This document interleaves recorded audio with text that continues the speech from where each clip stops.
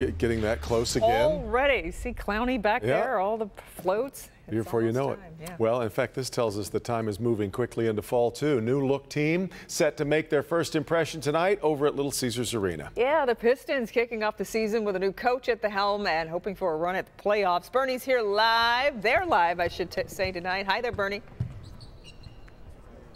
Kimberly, there is a new coach here in town. Stan Van Gundy is gone. Dwayne Casey's his name, makes his debut tonight. 7 o'clock start against the New Jersey Nets as the Pistons begin a new season. And we've got highlights of the Pistons and the Nets as they're shooting around here. There was no formal practice today, just a little bit of a shoot around. About an hour ago, the Pistons had a walkthrough.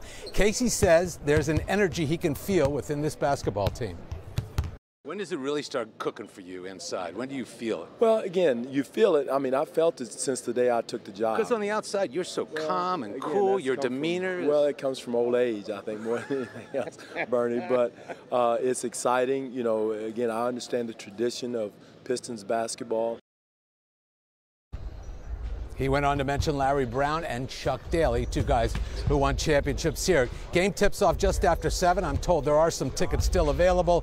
And the Eastern Conference this year may not be as tough as many felt because LeBron James has left. However, he's with the Lakers, but you still got Boston, Philly, Toronto, Milwaukee. So there's plenty of difficulty ahead. Lots more to talk about later coming up in sports about the Pistons. Kids, back to you in the studio. All right, Bernie, we'll talk to you in just a few more minutes.